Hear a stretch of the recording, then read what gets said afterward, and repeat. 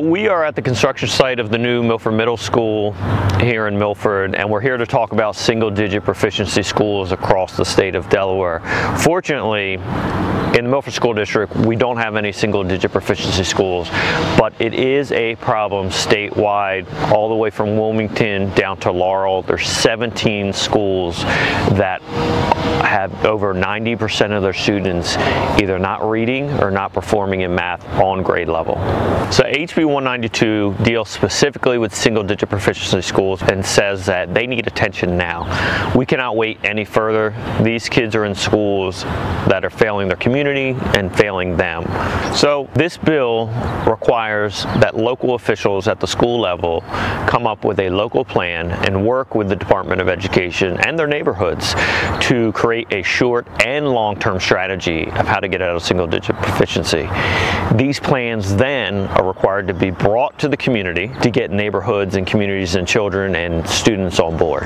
So at the heart of this bill is making sure that parents in the community are involved in these plans, and that really is the cornerstone to turn these schools around, to make sure that there's transparency, accountability, parental involvement, and that students and families are heard through this process.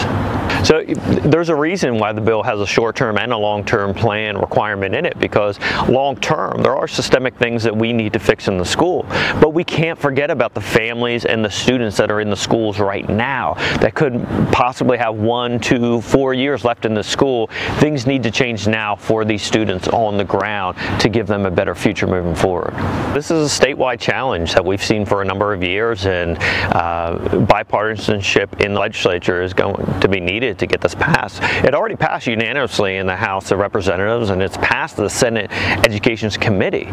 So right now we're just waiting for it to be placed on the Senate floor and to pass the Senate. And so my call to action is call your state senator and get them on this bill that would help these schools create an action plan to move them forward. I'm very surprised that there's not more of an urgency surrounding these single-digit proficiency schools. I frankly don't know how we have a public school system where over 90% of the kids aren't on grade level.